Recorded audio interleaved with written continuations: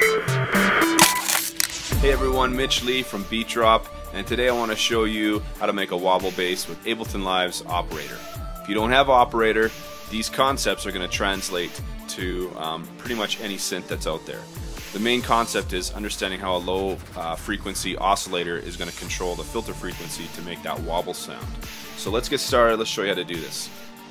So I'm going to go up into my live device browser, and I'm going to toggle down the instruments folder, and I'm going to drop out an operator into an empty space here. Now let's go and rename this to something more appropriate. Let's call it wobble bass. And if you look down here, this is the operator shows up. You'll notice that there's 4 little chiclets or 4 boxes that are different colors. These are 4 A, B, C, and D represent different oscillators. And we're going to just turn off C and D for now. We might come back to those, but we're going to primarily use oscillator A and B for this tutorial. Now if you click in this section here, we're going to change the waveform that is default here, which is a sine wave. We're going to change that to a square D wave. It's a little more bite. I'm just playing that on my MIDI keyboard. And it's going to give us a little more of that digital gritty sound. And I'm going to turn up oscillator B all the way, and we're going to leave it at sine. If you could actually try this on square D,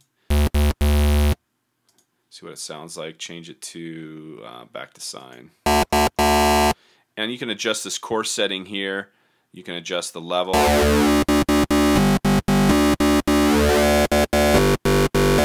And this will fine-tune and color your sound. We'll come back to that at the end to fine-tune it. Now we're going to come over here to the filter section. We're going to turn the filter on, and we want to be able to filter out certain frequencies of this sound. And we're going to change the filter type to a low SVF. Low 12 dB will give us a similar sound, but the SVF just sounds a little bit better to my ears. And we're going to turn that, we're going to filter out frequencies above around 300. Turn the resonance up to about 1.5 there.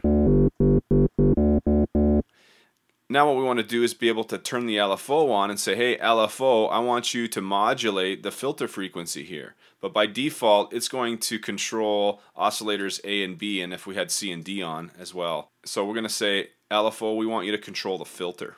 And it's going to control this filter frequency here. So if I turn the amount up to about 75%-ish, and you'll start to hear this wobble.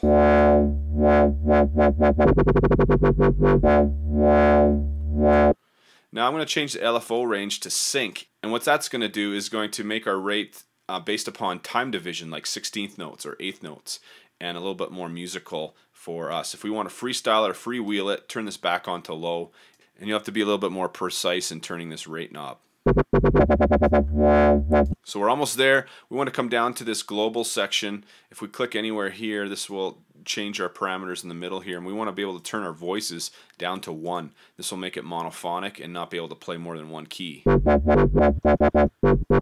If we click on the pitch shell here, this will give us an option to turn on glide, and this will give us that gliding sound in between notes. Now, what I typically would do is fine-tune this a bit by adjusting some of the coarse frequencies or the level here in the different oscillators. And we're really close to getting a sound that sounds pretty decent. This tone control will also help color the sound a bit.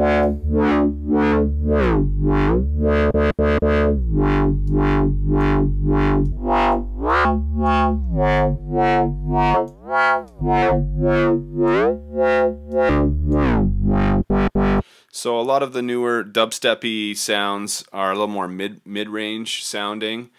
This has got a little bit of both. And even adding some effects.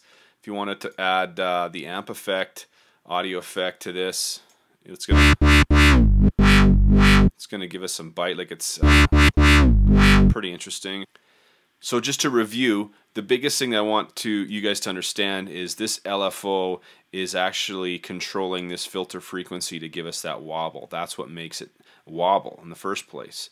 And in operator, you got to make sure destination A is going to the filter. So that's pretty key. Ways that you can color this is by adding oscillators, controlling your level, your coarse frequency knob, your tone control here, adding effects like an amp effect, messing with the different settings. But yeah, I hope you enjoyed it. I'm going to play just a little bit of a beat I made with the drum rack in Ableton Live, and an instrument rack that was a preset called Guitar Reggae Chords. I just drew out some chords here, and let's have some fun.